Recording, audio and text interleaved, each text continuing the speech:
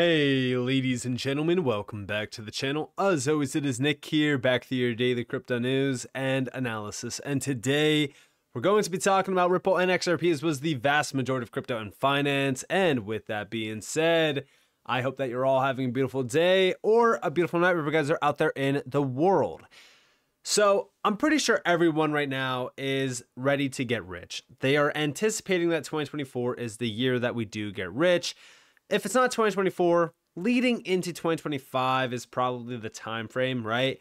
I personally think that we front run it. I don't think that this is a typical cycle. I think that we could very well have, all-time highs realized in this year around a very large portion of altcoins, including even XRP. Now, as we really look at that, what are we anticipating? What are we watching for? We're watching for Bitcoin to make a new all-time high. But where does XRP lie in all of this? Where does XRP go? Because I see so many people being extremely negative, and hey, I welcome it. It is what it is. Not everyone can get rich. It's as simple as that. And, as we really wait for XRP to move, one of the best things that you can do is make money on other assets. That's the key around diversification. Being diversified in the space in AI, gaming, things like that. Guys, I've always said it, XRP is not my #1 holding. It's in my top 5. I continue to add to my XRP bag when I get the chance to. But regardless, I'm taking profits from other bags to, push into my XRP bag to make it grow even more and more and more. That way, we don't have to hit, a $50 XRP in order for me to make a ton of money off of it. In fact, if it just goes to $5, I'm very, very happy with that. But beyond that, what is the actual price prediction around XRP? Where can XRP actually go? We're going to address it. So first and foremost, like I said, altcoins are still doing incredible moves along with, most of the market. But altcoins right now are the focus, and they will continue to be the focus. Outside of Bitcoin, right? We're still waiting for Bitcoin to make a new all-time high. Like, if these gains on these meme coins and some of these altcoins are getting you excited right now, I just want you all to understand that this is just the beginning. Cool off. Throw the emotions out the window.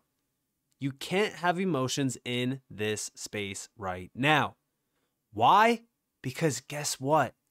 This is just the start. I have been addressing this quite a bit on X. In fact, there's 2 posts I put out last night, right? This one, I said the fun is just beginning. Euphoria really starts to flow once all-time highs on Bitcoin are broken. Once this happens, every single mainstream media source will be pushing the narrative. Right now, the #1 thing that has been everywhere is the Bitcoin ETFs. Now, one thing that I have actually been focused on, I've been even talking about it in the Discord and the private Discord, is Max Pain. Everyone thinks Max Pain is retail getting dumped on by institutions and things like that. Let me give you a perspective from my point of view of what Max Pain looks like. Max Pain is every single mainstream media source pushing Bitcoin ETFs. Bitcoin ETF, Bitcoin ETF. We see it everywhere. Hey, look at Bitcoin ETFs. That means Bitcoin's going to go to 300,000, 400,000, 500,000. Listen, I saw $1 million Bitcoin prediction the other day. That solidified where we are actually going to top at, which, again, my topping point for Bitcoin might seem shallow, but it's because when we really look at Bitcoin right now, it is being heavily pushed for these massive price predictions. But Max Pain for the retail sector is being roped into buying and holding Bitcoin while altcoins experience the largest bull run in history. The space is changing and things are a bit different. I truly believe we soon start to see focus on Bitcoin fading out greatly because of the diminished returns. And the same even goes for Ethereum. This is when you really want to be positioned in altcoins for the greatest wealth opportunity. This is what we have been preparing for, and altcoins are looking really good even now, but give it a few more weeks, majority are not ready for what's coming. And yes, majority are not ready for what's going to be happening because they haven't really experienced a full-on bull run. They haven't really experienced an alt season. If you haven't been around for at least a cycle, then you probably don't realize how big altcoins actually move in the bull run. It is very exciting. But in order to get there, yeah, we do have to experience sideways price action. We have to experience pullbacks, corrections. Those things happen, but they are healthy. But I posted this Google Trends, and this is crypto worldwide past 5 years. Guys, this is starting to spike heavy. And the last time that we had this spike up, the alt season was just beginning, and the cycle is repeating. I've been posting a lot around these Google Trends. Like, for an example, this was just March 4th. This was just a couple days ago. So here is a side-by-side comparison of these two charts. We could see how significant this has changed in just a couple days. Isn't that insane? This was the 24th. This was just last night. You could see that there's a big interest right now around crypto, and it's continuing to grow, which means this is continuing to fuel the narrative. This is going to continue to push Bitcoin to new all-time highs. This is also when altcoins really start to move. Now, like I said, as we really look at that, where are we at right now around altcoins? Well, I put out this post, and let me refresh it just to make sure that the image does not do that, but it's okay. The image doesn't matter. Anyways, this is the year your life changes. Don't fall into the traps of hodling life-changing money back to the starting point or worse. And when I say worse, I mean there's a lot of people that have actually held, a lot of these projects from their initial investment point even below that, meaning they held all the way into a loss. Don't do that, especially even with XRP. Take profits, de-risk, pay yourselves, and change your lives. You could always keep a moon bag on the sidelines. Everyone thinks that, when you sell or take profits, oh, that's it, you're missing out on life-changing wealth. They don't realize that you could keep that moon bag. And even during the bear market, or when we have a major correction, you can reinvest those profits and possibly even double your bag. Most people don't do this. In fact, they wait for a specific target. Just for reference, back in 2021, the target was $10 on XRP. Did we get there? No, we didn't. How many people are still bag holding XRP from 2020 or even 2021? I can tell you right now, a lot. So don't sit there bag holding back down to profit points or even below profit points. We are in the early stages of the largest alt season in crypto history.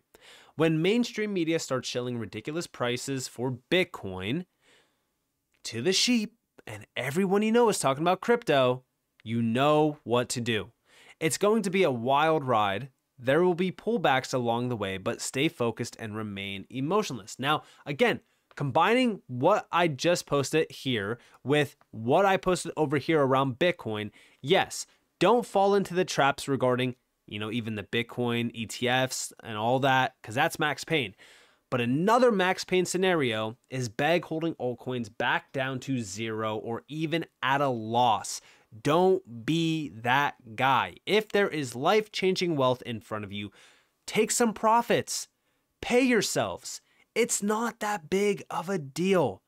Everyone always makes it a big deal. Oh, why are you selling your crypto? They scold people in this space for selling crypto. Guys, I'm sorry, but me bag holding something is not paying the bills. It's not doing anything, especially if there's life-changing wealth there. It doesn't mean that you have to sell 100%, but even selling 10% of your bag at significant profits, it can pay you greatly. So don't be left bag holding. When it comes to XRP though, what are we expecting this year? So I have this chart on, I made this chart real quick before this video, and I've been following this a little bit. So if we go back to 2018 and we go to that all-time high, right? Like this is 2017, 2018. The area at which we hit resistance and closed on the monthly, look at how funny this is. This is the same exact area that we wicked to back in 2021. Look at this. Right at $1.98.5. So for anyone that was sitting here saying, oh, well, you know, XRP didn't even try to break into a new all-time high. It tried, but it hit resistance. And this is like right around the same time that the market actually topped out. The area right now on the monthly to really watch for, though, is $1.60 on XRP now, because this is where we closed at in 2021. So this is the new resistance area. So what we are watching for is a new monthly close when we get there above $1.60, because that would confirm that we are going to retest that $1.98.5, aka the resistance zone from 2017, 2018, and possibly get a much larger move to a new all-time high. Now, where do we go in terms of price action? Well, I'm waiting for a big break over this wedge. And even if we go back here, we can see the trend line, right? We back tested it in April, and then we had that major move to the upside. Overall, XRP still, even in the middle of an SEC lawsuit, even delisted on every single major exchange, all the FUD, all of the noise, it still did a 1,700% move off of the 2020 lows. This time around, even if we just repeated that same move, and I have it at 1694, let me move this up slightly to about roughly, I'll try to get 1708, there we have it. So this would be past my $5 target. It would be about roughly $5.20 some cents. That is fair to me. I would be very happy with that. Even like I said, $5 is my initial target. This is my initial target right here at $5. But do I believe XRP can go significantly higher? Yes, I do believe so. And why is that? Well, it's because when we go back over to CoinMarketCap, like I said, the focus from the retail sector, the sheep, and the reason why we start getting FOMO into like meme coins and things like that is because they want to make money as fast as possible. They don't like diminished gains. They don't like, you know, when we're talking about Bitcoin and Ethereum only doing like a 2, 3, 4, 5x return. Like when we look at Ethereum right now, right? Ethereum has done well. If we go back to Ethereum, let's actually just look at this real quick. So this is the all-time chart. We hit back in 2022 about roughly $1,000. Hey, it is what it is. We're almost at a $4,000 Ethereum. I see a lot of people calling for a $10,000 Ethereum, yet again, just like they did back in 2021. Do I think that it goes there? It's questionable. 7,500 to 10,000 seems, it's like kind of right on target. But the question is, what about XRP? Because if I said XRP is going to $10 or $15 or $20, people would call me crazy. But when we look at the market cap of Ethereum right now, it is sitting at $472 billion. Guys, that is not a low number. That is almost $500 billion in market cap. Now, if we're talking about $7,500 for Ethereum, this bull run, that would take it to $900.8 billion in market cap. Now, why am I bringing up market cap? Well, it's because everyone argues the point that XRP can't go to a specific number because of market cap. Guess what? While everyone's calling for a 10,000 Ethereum, that would be a $1.2 trillion market cap. If we are addressing that, okay, if we're talking about a $1.2 trillion market cap for Ethereum, and we say, oh, well, you know, XRP can't do that. Even going off of a fully diluted market cap for XRP at $1.2 trillion of market cap, that would take XRP to $12. And I'm talking about a fully diluted market cap. We're not talking about, you know, what's the supply right now? I think it's like 54.6 billion. So I'll just round it to 55 for an example. If we're just talking about the circulating supply for XRP, that would take XRP to almost $2 if we hit that 1.2 trillion. But the reason why I'm bringing this up, it's for discussion piece. It's not for, hey, I think XRP is going to 20 some dollars. No, I don't. But I'm just saying, if we're talking about Ethereum going to $10,000, all right, why can't the argument for XRP going to $20 come into conversation? This is what doesn't make sense to me. Bitcoin's already at a $1.3 trillion market cap. Think about that. All right. And we're sitting here saying, oh, XRP will never make a new all-time high again. How insane is that? Now, where do I think XRP can go this bull run? Like I said, my initial target is $5. I'm very happy with a $5 XRP. Obviously, yes, we need to hit these two resistance zones on the monthly and get a close over them before we even start to get excited about a $5, $10, $15, whatever dollar XRP. But what I'm looking at is Ethereum. XRP, if it just hit Ethereum's market cap right now, would be sitting at an $8.61 XRP. If we look at that, right? Here we have $8.61 on the chart. This would be a 2,900% run up. If we're talking about the all-time high for Ethereum, we're talking about a $10.47 XRP. This would be a market cap of $571.7 billion. This would be a 3,560% run up off of the lows. This would be almost double what we saw back in 2021. Why could I see this happening? Well, because first off, XRP is the only altcoin in this space to actually flip Ethereum in the past. But also, this time around, XRP is not in the middle of a lawsuit. Everyone keeps bringing up the institutional sales from Ripple and how that's still in a lawsuit. Guys, that doesn't pertain to XRP specifically. XRP is cleared for at least the next 2 years. Now, with that in mind, XRP is also relisted on every single major exchange. There's not the uncertainty around if XRP is a security or not. XRP is very close to breaking out, and it doesn't have all that noise. XRP at this current moment in time has a ton of substance behind it as well, with a lot of the amendments happening on the XRP ledger. We also have Ripple hiring for institutional DeFi initiatives on the XRP ledger as well. In my opinion, XRP is in a prime position this bull run to actually experience it fully for the first time since 2017, 2018. Now, like I said, I do think that XRP could hit some of those very high figures, like, for an example, $8 to $10. I'm more so focused on $5 initially, but that's just the initial target. That's me being conservative. Do I think XRP can go significantly higher? Yes. But during this time, you should 100% be paying yourselves and making sure that you are taking profits, because no target is guaranteed. None of these targets are guaranteed. I'm just putting this into a conversation piece because I still believe that XRP is more efficient than Ethereum. It might not have the adoption that Ethereum has in terms of dApps and applications built out on it that are creating TVL on Ethereum. But I still believe that XRP is a very significant project. It is in the top 10 still, which means once we see Bitcoin make a new all-time high and altcoins really take off and a lot of that money flowing down and trickling into altcoins, XRP is going to see a significant amount of money inflowing into it, which could very well significantly push it higher. Do I need to take you guys back to just the summertime? So let's go to the one-day chart on XRP. Let's go back to the summertime when we got the announcement that XRP was cleared as not a security. This was a daily candle of 100%. Okay, that's how fast things can change in the space. Everyone's sitting here saying, oh, XRP's not doing anything. XRP can't do anything. XRP can't even make a new all-time high. Guys, in a very short amount of time, in a bull run, when all eyes are on this space and you start to see an altcoin going up 100% in just one daily candle, guess what follows next? Very, very big moves.